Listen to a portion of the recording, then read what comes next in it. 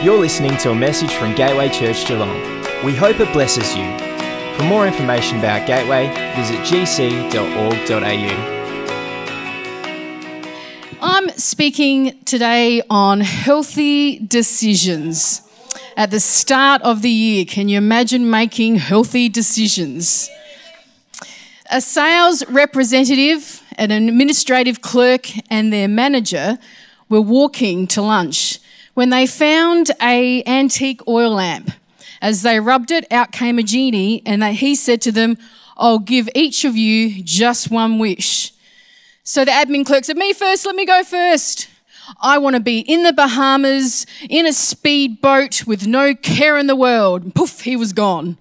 And then the sales rep said, "My turn next. I want to be in Hawaii, lying on a beach with my personal masseuse and the love of my life." Poof, he was gone.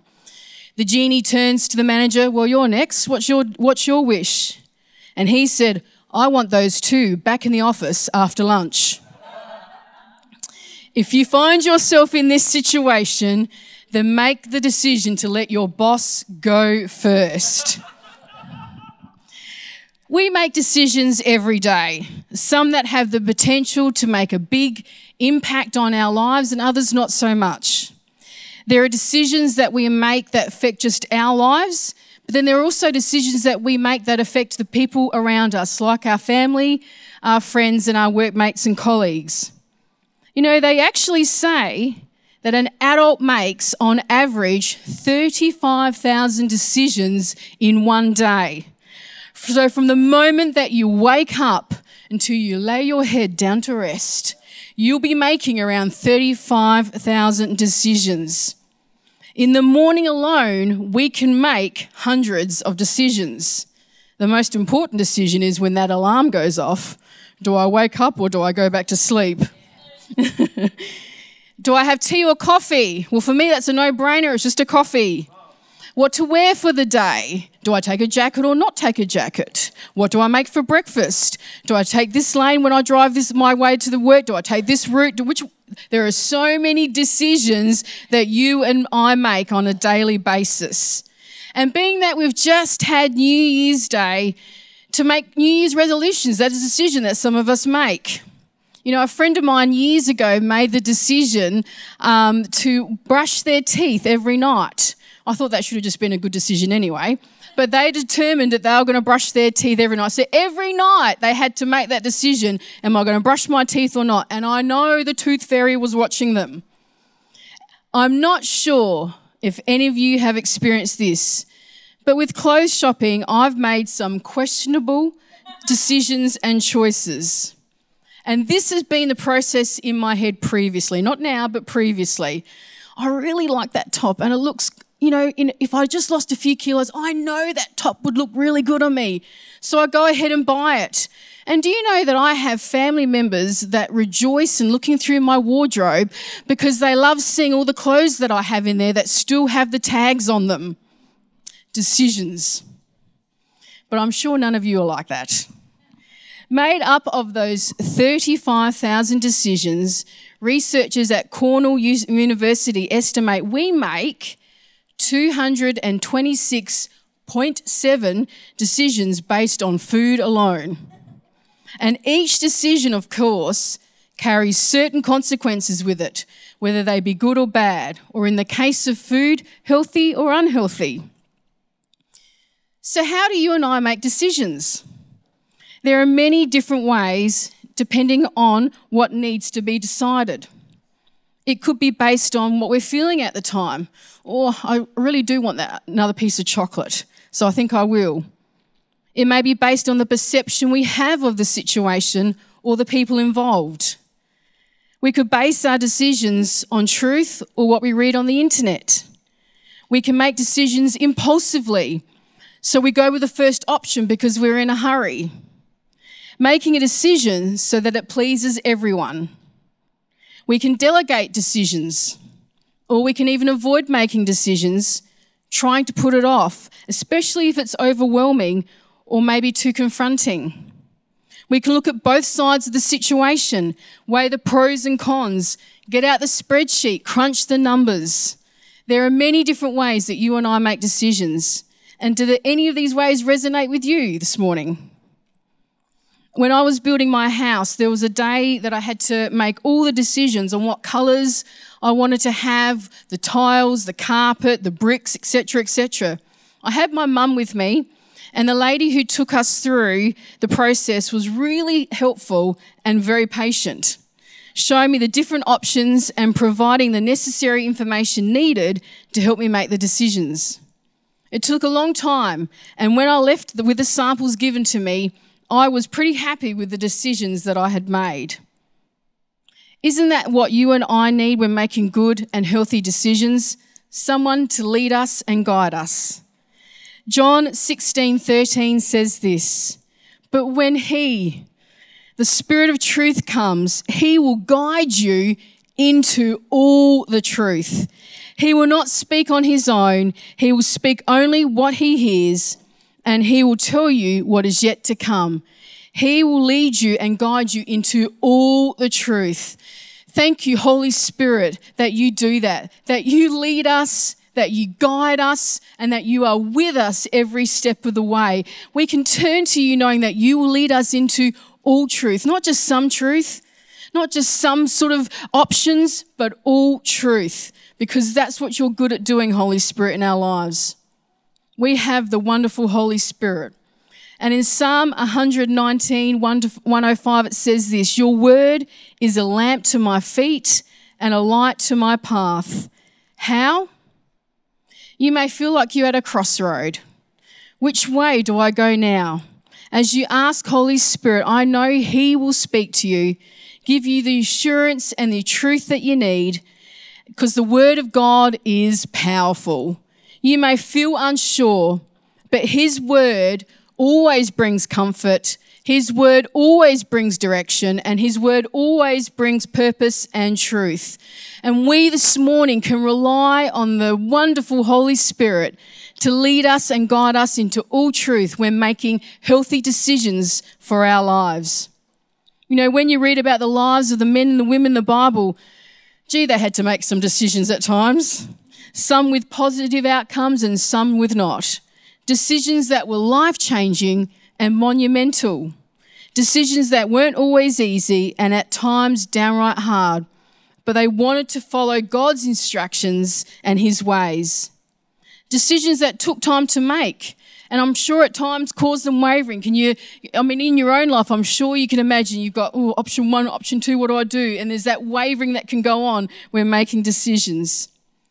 I'm sure you can look back over your own life and see decisions that have had positive outcomes in your life. Maybe giving something up like an unhealthy habit. Decisions that have been life-changing, like potentially getting married, moving to another place, and of course, accepting Jesus as your Lord and Saviour. These are big moves. Decisions that have been hard to make, and decisions that have took time and prayer. So how can you and I make healthy decisions? And what does the Bible say to help us make healthy decisions? In Proverbs 3, 5-6, it says this, "Trust in the Lord with all your heart and lean not on your own understanding. In all your ways acknowledge Him, and He shall direct your path. He will make your path straight." In the Passion Translation, verse 5 reads like this, "Trust in the Lord completely, and do not rely on your own opinions. With all your heart rely on Him to guide you, and He will lead you in every decision you make." He will lead you in every decision you make. You are not alone this morning. The Holy Spirit is with you. You don't have to rely on your opinion, your perception. You just need to look to God. God, I trust in you alone. I acknowledge you alone in my life, and I know you will lead me into all truth. This year, may our decisions reflect that we trust you, Lord God, in every situation we go through.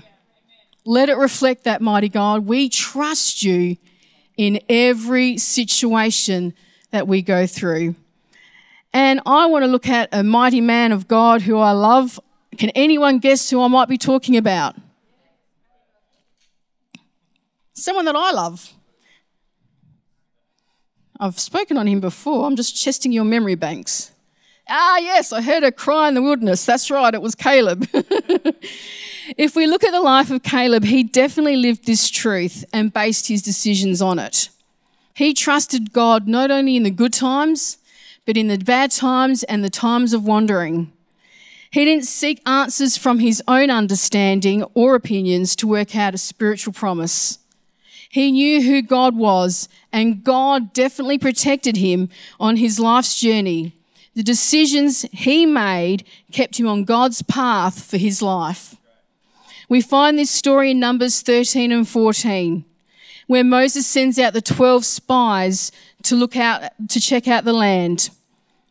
And after exploring the land together, after seeing the same places, the same people, the same produce, they headed back to give the report to the people. I don't know what they would have discussed as they were making their way back to Moses and the people. Maybe they didn't say much at all. But if they did, I know Caleb would have said some encouraging words to them about the God that they serve. Yes, there would be challenges and decisions to be made, but he knew his God.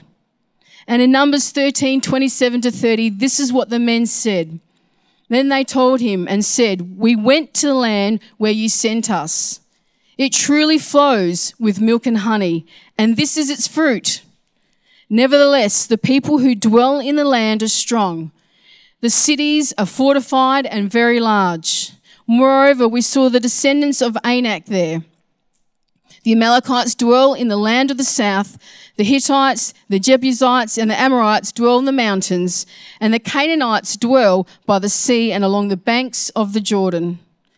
Then Caleb quietened the people before Moses and said, "Let us go up at once and take possession, for we are well able to overcome it." Can you imagine Caleb listening to the men, hoping to hear the men give a good report of the land that they have just seen? And instead he hears their language change. Instead he hears about the people. He hears about their cities. He hears about their strength. What about the strength of God?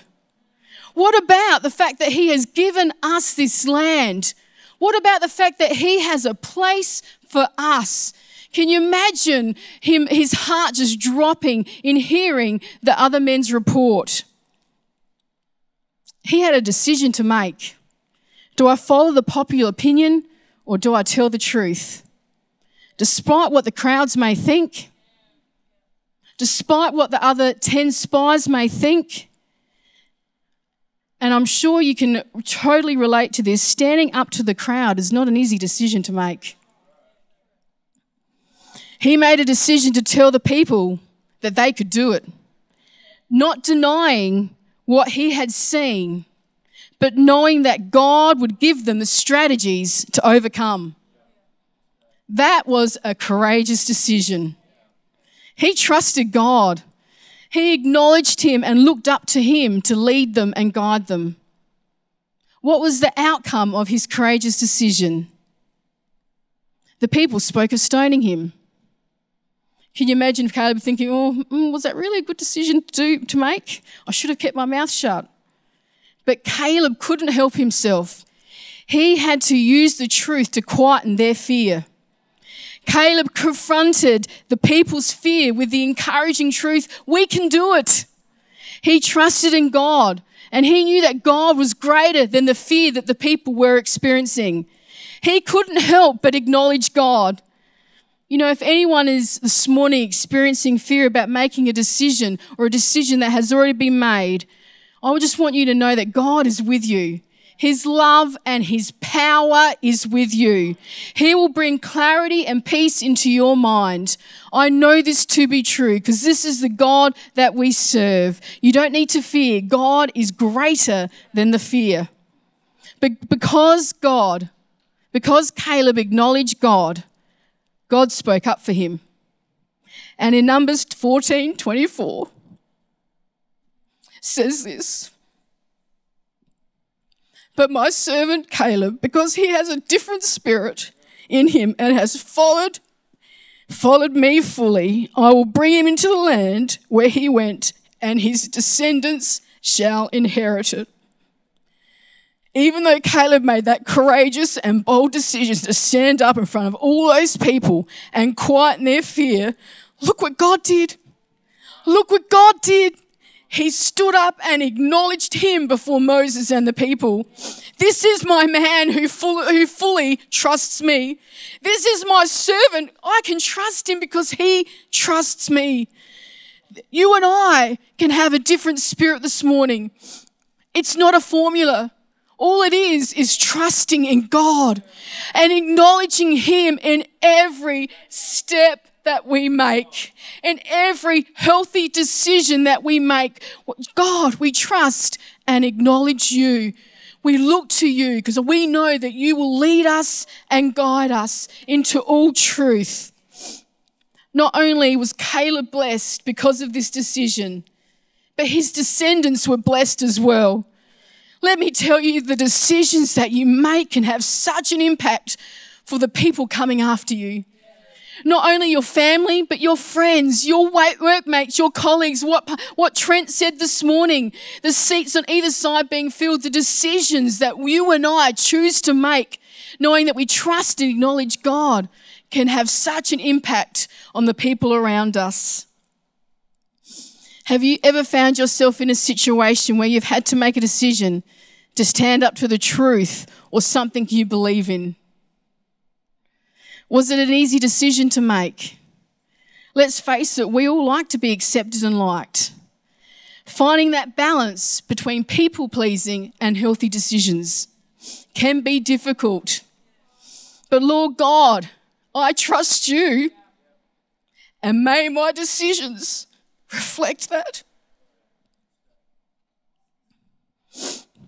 Caleb then had to wander with these people for 40 years. Can you imagine that? He had to make a decision to stay positive. And let me tell you, that would have been a continuous process. To stay positive in the wandering. Thank you.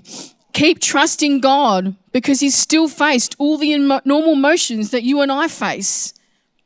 Have you ever found yourself in a situation where it was easy to focus on all the problems and the chaos around you? It's easy. It's a decision we have to make, not to ignore the problems, but to stay positive and calm and work out the necessary solutions with God's guidance. I trust and acknowledge you, Lord, and I know you will make my path straight. He had to make a decision to get along with the people around him and not hold a grudge. They had talked about stoning him, but now he had to rise above this and his own feelings and get along with them. He had to make peace, forgive, and work towards restoring those relationships. Have you ever found yourself in a situation where perhaps there's been a conflict in one of your relationships with a family member or a friend, or there is a strain on your relationship? Even if it's not our fault, we have to make the decision to work towards healing, restoration, and peace. I trust and acknowledge you, Lord, and I know you will make my path straight. He had to make a decision to hold on to God and his truth and his goodness. He trusted God and he clung to this truth all his life. It wasn't his decision to wander for 40 years, but it was now what he had to do. And he had to make the decision to keep holding on to God and trusting him. You know, if people or situations bring heartache or problems into our lives, we might find ourselves questioning God's goodness or struggling to stay true to God and his promises in our lives, or even blaming God for what we're going through. Getting a report from the doctor that wasn't expected can leave us with questions. Something that happens in a close relationship you have that leaves you feeling shocked and overwhelmed. Dealing with the fallout of a decision that was made.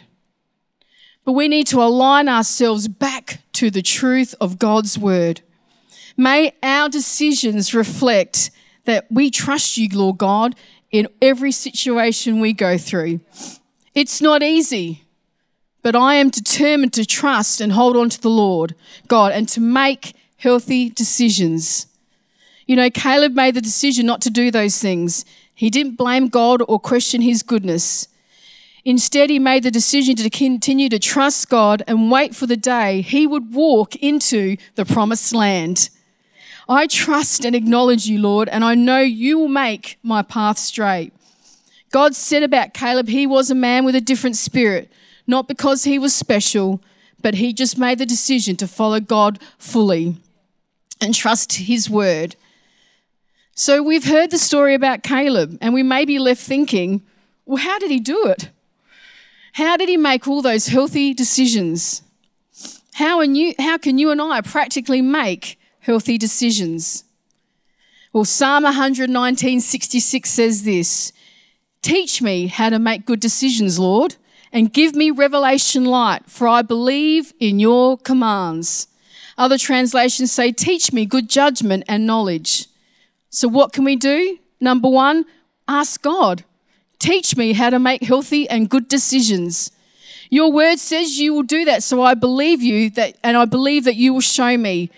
Good news is God knows us so well, and he'll make it personal to each one of us. Lord God, teach us to make healthy decisions. We all need God to teach and show and guide us in making healthy decisions and teaching us good knowledge and judgment. When information is presented to us, help us to sort through it with your knowledge and your truth. You know, years ago, my brother bought a speedboat and decided to take us all water skiing. And I have to just acknowledge the fact that he was so patient with me. I was actually quite surprised. But anyway, he was so good at teaching me. So he told me the process. You need to do this and then do this. And each time I fell down, he just would come back around and say, okay, perhaps just try it this way, and would go through the process again. I reckon I did it about 10 times. Sometimes I fell down straight away. Other times I was able to get up more successfully. But he was just so patient in leading me through the process of teaching me how to water ski. Not that I've done it since then. But you know what? God is like that. He is so patient and he is so good, and he will always help us when learning to make healthy decisions. He doesn't just say to himself, oh, I'm just going to give them one more chance, and if they can't get it right. No, he's with us every step of the way and will continue to lead us and guide us as we continue to trust and acknowledge him. Teach me, Lord, to make good decisions. James 1:5 says, if any of you lacks wisdom, you should ask God, who gives generously to all without finding fault, and it will be given to you. Number 2, what can we do? Ask God for wisdom. Lord God, I need wisdom for the situation I'm facing so I can make a wise and healthy decision based on your truth and perception and not my own. Sometimes my perception is swayed by my emotions. Amen. James 3:17 says, but the wisdom from above is first of all pure. It is also peace-loving, gentle at all times, and willing to yield to others. It is full of mercy and the fruit of good deeds. It shows no favoritism and is always sincere. Oh, God's wisdom is just beautiful. God's wisdom is for us. God's wisdom is pure and gentle. I definitely need God's wisdom in my life. It will not only help me to make decisions, but it will show me how to respond in situations in a godly way and not in my human emotions. Proverbs 12:15 says, the way of a fool is right in his own eyes, but he who listens to counsel is wise. Number 3, what can we do to make healthy decisions? Seek godly and wise counsel from those who know their God and his word, who have also outworked trusting in God in the situations they have gone through. How can you and I make healthy decisions this morning? Ask God for his help and his wisdom. Teach me, Lord, to make healthy decisions. Seek godly counsel. And also trust in God and acknowledge him. He will make your path straight. This year, may our decisions reflect that we trust you, Lord God, in every situation we go through. Amen? I just want to get you to stand so we can pray this morning.